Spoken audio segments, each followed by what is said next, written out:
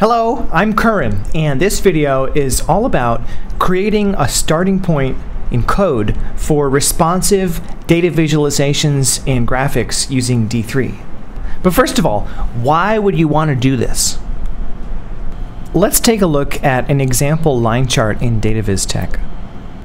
The idea behind this platform is that any visualization may be embedded into other pages or viewed in full screen mode. So knowing the size of the page and responding to resize should be sort of the core element of all visualizations in DataVizTech.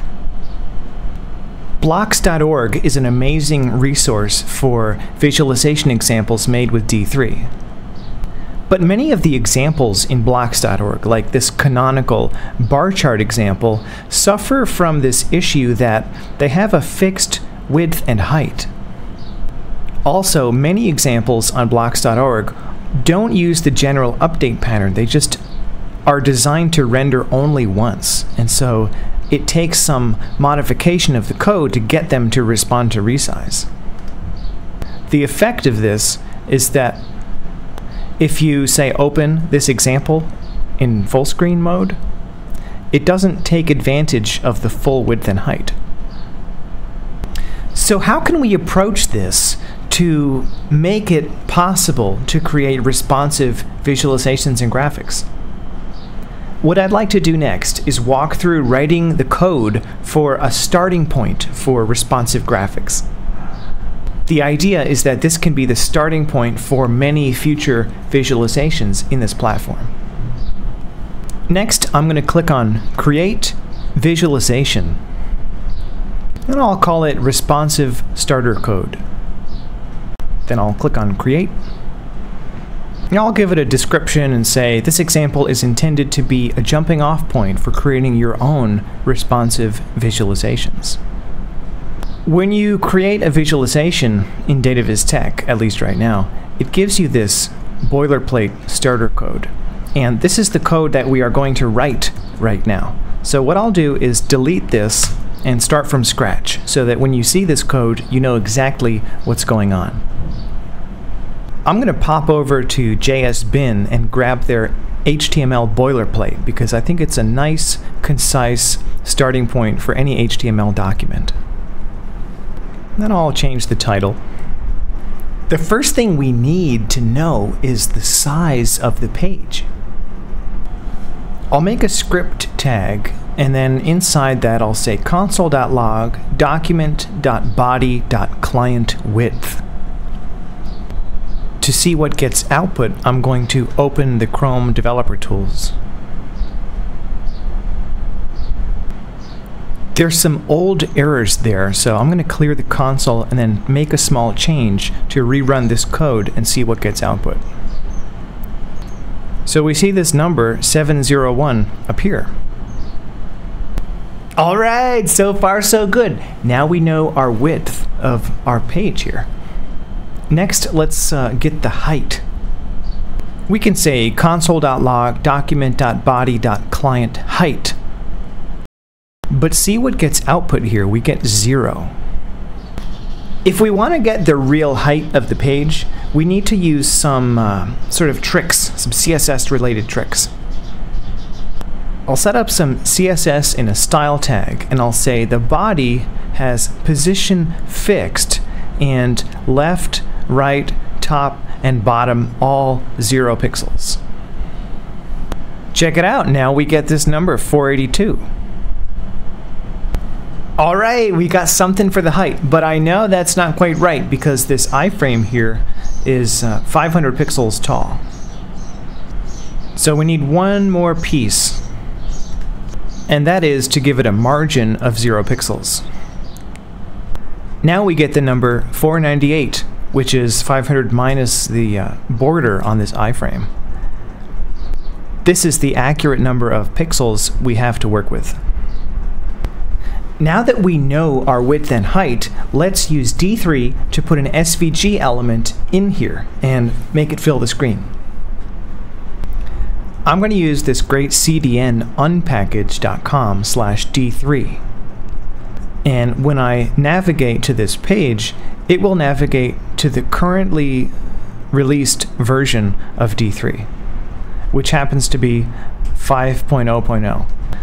So I'll copy that URL and use it as the source value for a script tag in our page.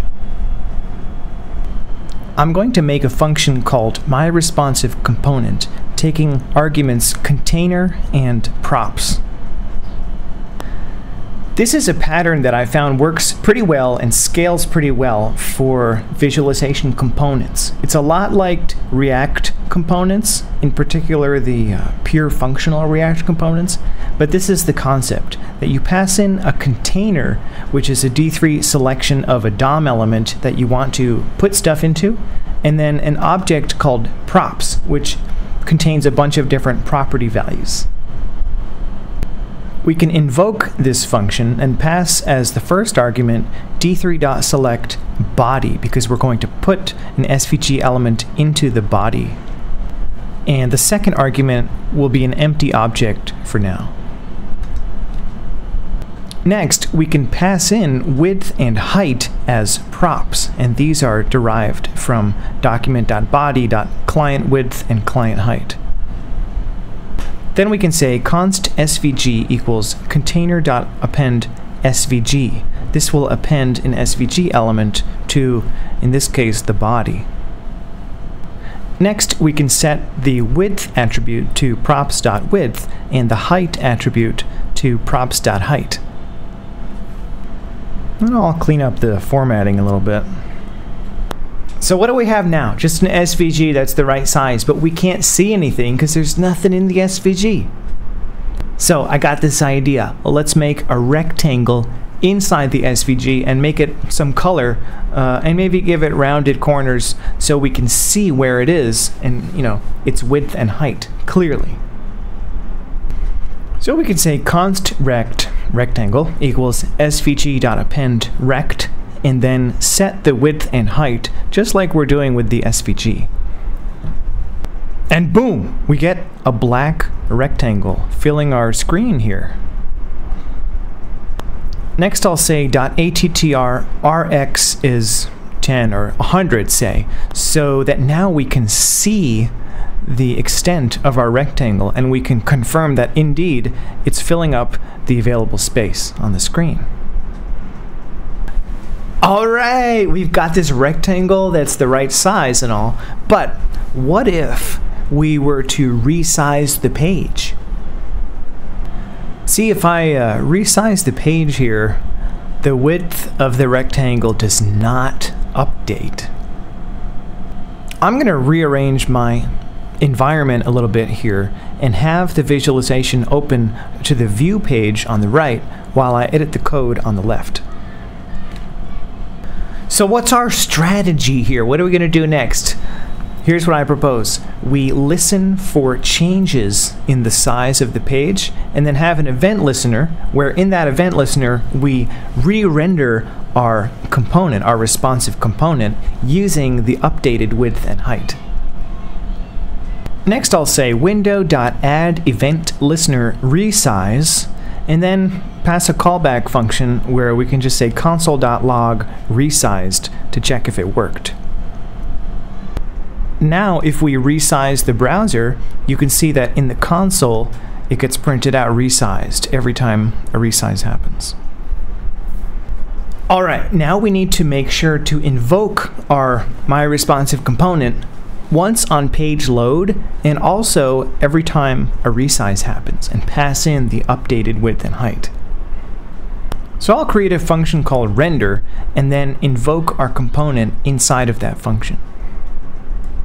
Next, we invoke that render function once when the page loads, and also we can pass it as the callback to the resize event so that it re-renders every time the page resizes. Now if we resize the page, what happens? It looks like it's not quite working as we expect. So let's inspect the DOM and see what's going on here.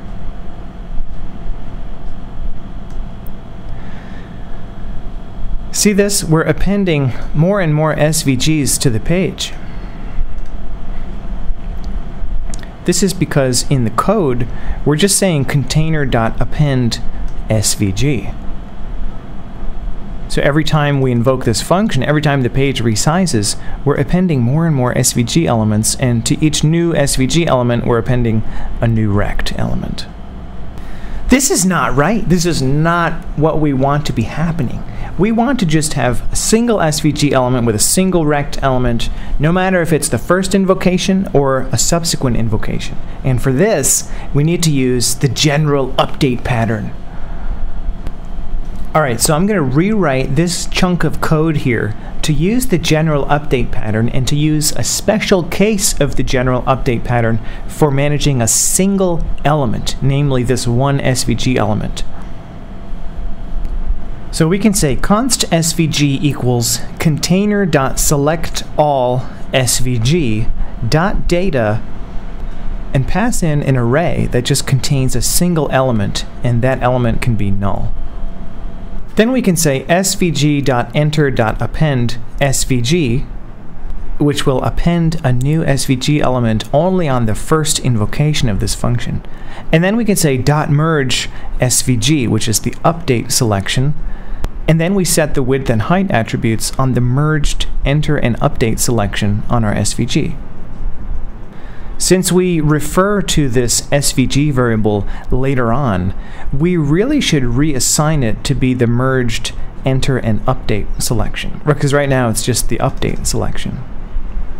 So first I'll change const to let so we can reassign this, and then I'll reassign SVG to be the merged enter and update selection so we can append our rectangle to it later on, and be sure that this SVG variable refers to our single one and only SVG element, no matter if it's the first invocation or a subsequent invocation.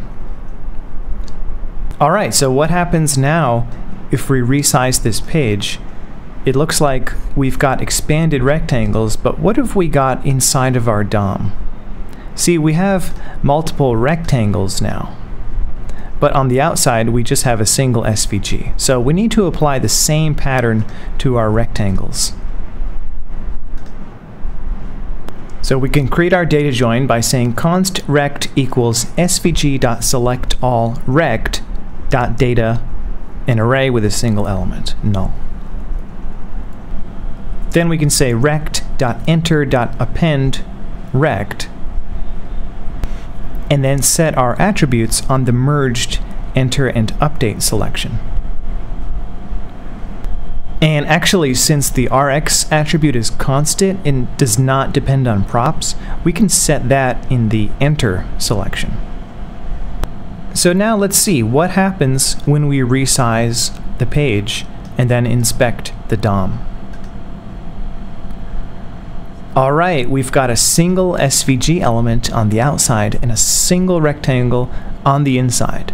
And then as we resize, these single elements get updated, which is exactly what we want. Alright, so this is how you can create a responsive component and make it respond to resize. But there's just one last thing. I don't like to see props dot everywhere, so I'm going to do a minor refactoring. I'm going to remove all of these props dot from the code, and then up at the top of the function I'm going to say const width comma height equals props to unpack these from the props object up front. If you want to use this as a starting point, you can navigate to this page, which I've linked from the video, and then click on fork. This will make a copy of this so that you can make your own changes and make it more complex and make whatever you want to make. Alright, thanks for watching. Take care. Bye.